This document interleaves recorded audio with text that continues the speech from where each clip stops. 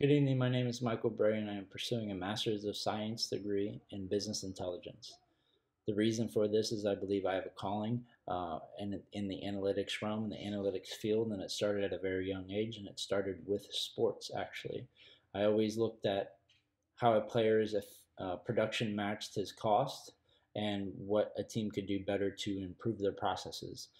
This only grew, that started as a passion, and only grew when I joined the military. And attention to detail and the lack of waste that could be accounted for really hit something in me that I truly enjoyed. To do something at a more efficient pace than you can do something, to doing it right the first time, really gave me something to look forward to every single day. Currently, I'm a trainer at BAE Systems, and there's not too many people in the career field of a trainer that would have a Master's of Science degree in Business Intelligence. Therefore, I believe I could carve out a great niche, and it's a great opportunity to further my entrenchment into the trainer field. It's not something I desired at first, but it is something I figured out I was pretty good at while in the military as well. And I grew into the role of becoming an instructor, and I enjoyed teaching sailors on a day-to-day basis. And it's currently the role that I'm in now at BAE Systems. The path for a Master's of Science in Business Intelligence will most likely not gain fame from it. It won't get me Twitter followers or YouTube followers, and it probably won't make me a millionaire. However, the path that I'm on truly does engulf who I am, and it defines the type of person that I am, and that's what I most look forward to. As most everybody probably has a plan. The thing about plans are they can change, and when things go wrong, it is important to look back on the experiences as lessons learned and not harping on them and dwelling on the past, because only bad can come from that. Once you've applied the lesson, you've learned the lesson, you have applied the lesson, you have to move forward and continue to grow from there. Nothing good happens looking in the back.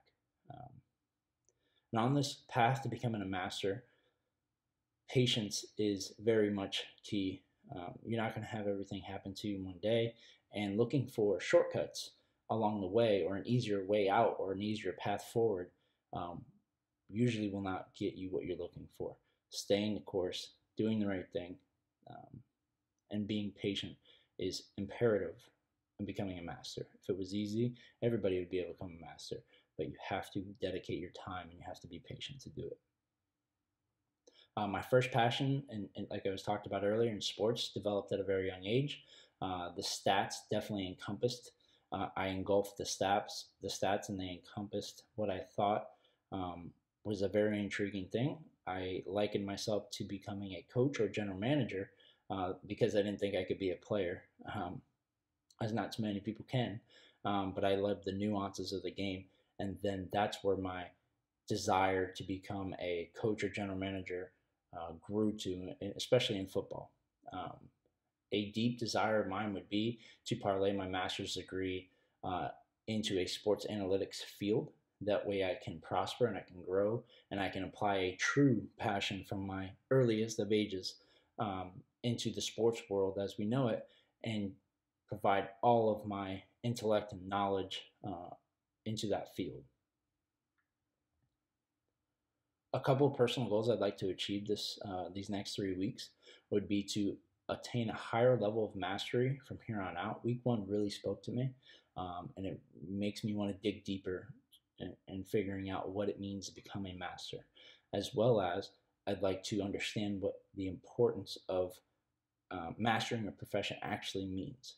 So those two goals would be something I'd like to accomplish these next 3 weeks on my path to mastering my journey. Thank you.